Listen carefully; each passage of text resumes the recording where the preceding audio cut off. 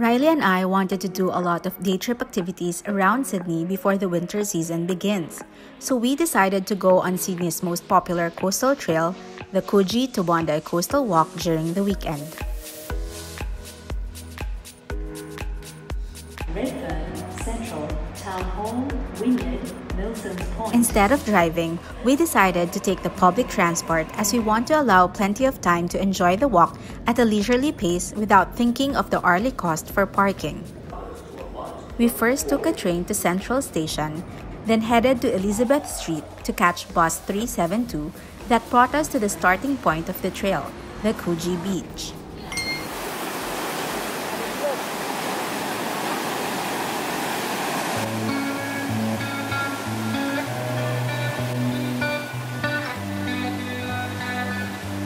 Coogee Beach is one of Australia's oldest beachside suburb, and just recently, it has unveiled this new beachside rainbow walkway in support of diversity, inclusivity, and equality with the local LGBTQI community.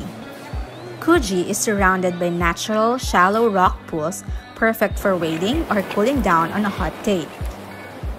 It was cloudy, windy, and there were strong water currents, so there weren't a lot of people around the ocean pools that day.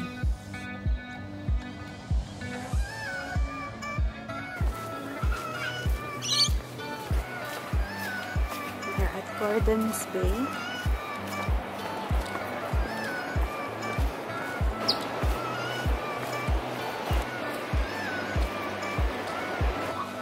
After walking a few hundred meters, we've reached the Gardens Bay, where we found a lovely spot where we could take photos of the old fishing boats on the shore.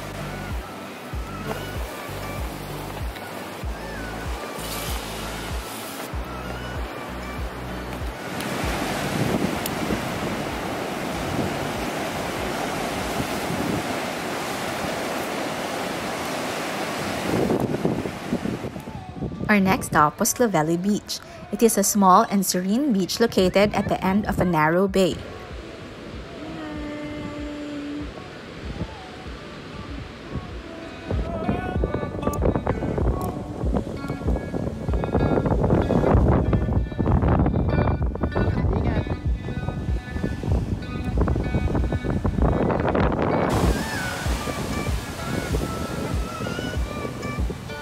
Shark Point is located on the north side of Clovelly Bay. It is considered as one of the best dive sites in Sydney. We spent a few minutes here taking photos and videos of the ocean waves crashing on the rocks.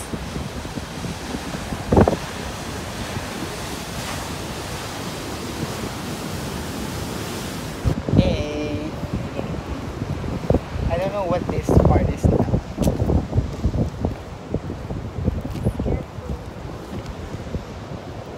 Look at the view and the waves.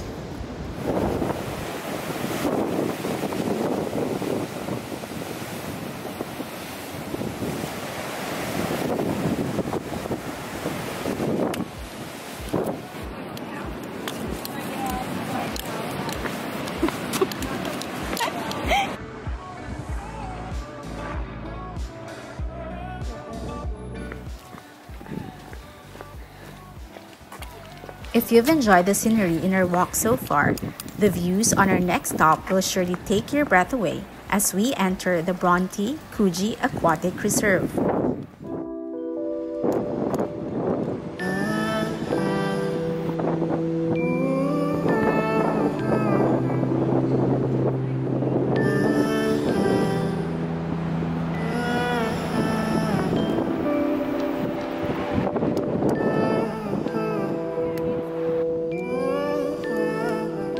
The Waverley Cemetery is a heritage-listed cemetery on top of the cliffs at Bronte.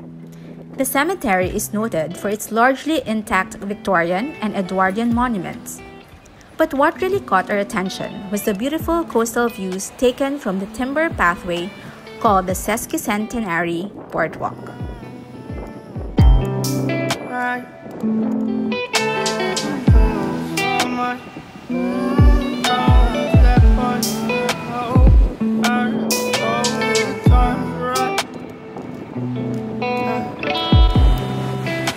So much to the poltergeist. So cold on the love, but it's frosting this time.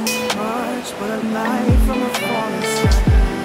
Fly to the forces above us like keep holding on to this present time. Inspired by the ones that were left behind us. We fell for the light of a falling sky. Flying to the forces above this light.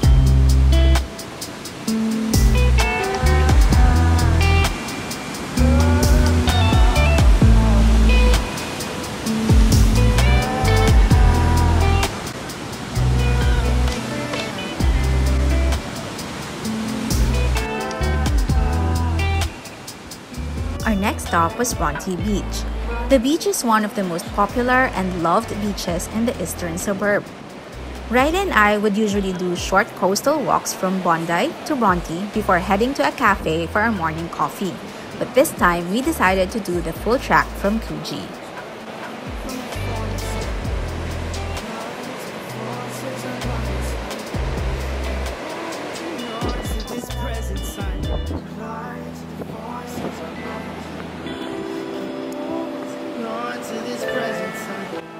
Tamarama Beach sits between Bondi and Bronte with just 80 meters of shoreline. A nice small cafe can be found in the Tamarama Park if you would like to take a short break from the walk.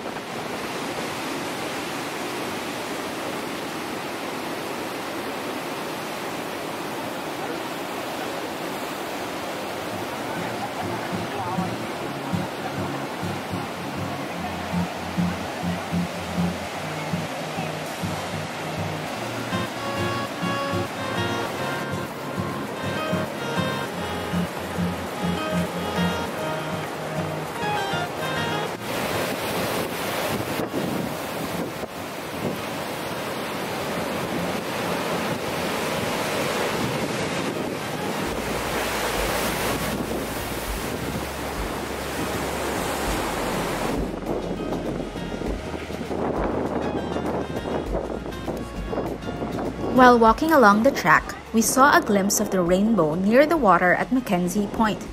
Let us know in the comment section below if you can see it too.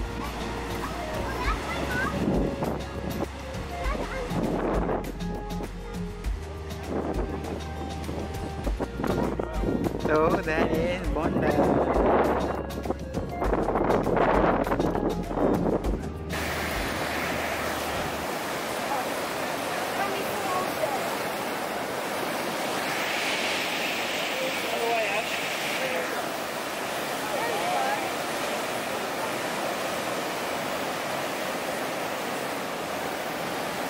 And there I was, just enjoying the views of the ocean waves up close, while Riley was taking beautiful photos at the top.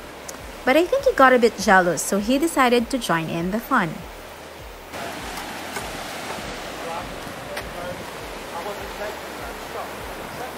Hello.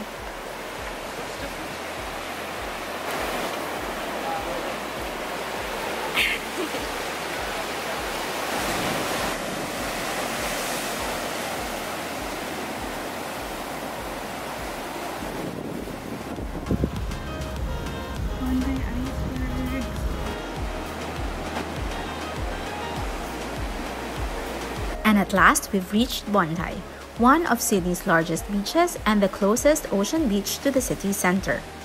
Definitely one of my favorite beaches, I'd have to say. I mean, just look at those breathtaking views. Picture perfect in every angle.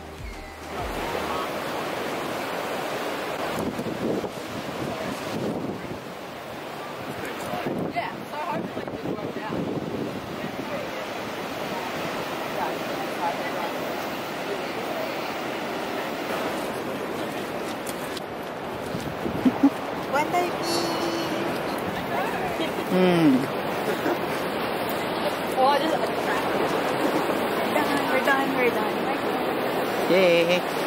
Coogee to Bondi Walk.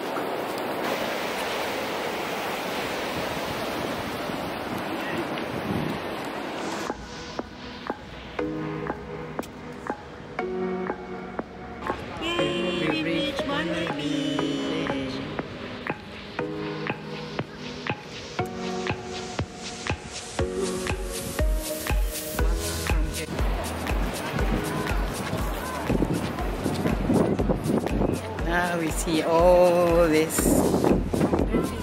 graffiti art. Wall art.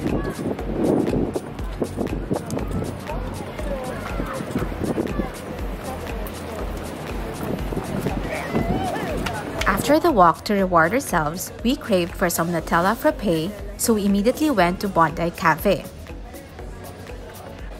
We then had lunch at Ryu Restaurant in Bondi Junction, ordered this delicious-looking beef bibimbap and their chicken teriyaki bento.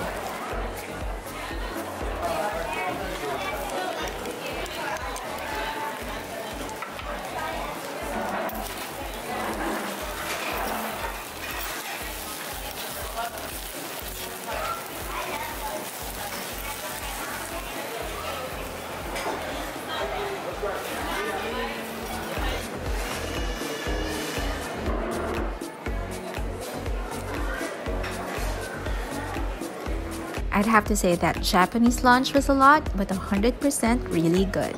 We also did use one of our NSW Dine Vouchers, so that's less $25 off the bill. We decided to take the ferry on our way home so we can enjoy the beautiful views of Sydney Harbour Bridge, Sydney Opera House, and other city landmarks that we don't get to see that often anymore since working from home.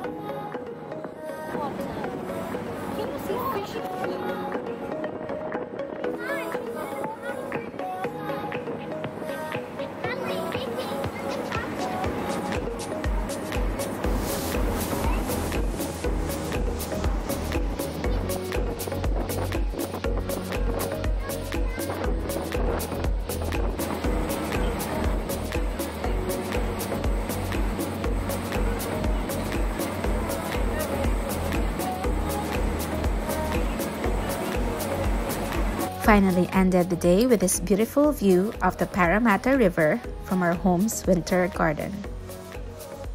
If you would like to follow our road trip adventures in Australia and travels around the world, then please subscribe to our channel so you get notified when a new video is up. Thanks for watching!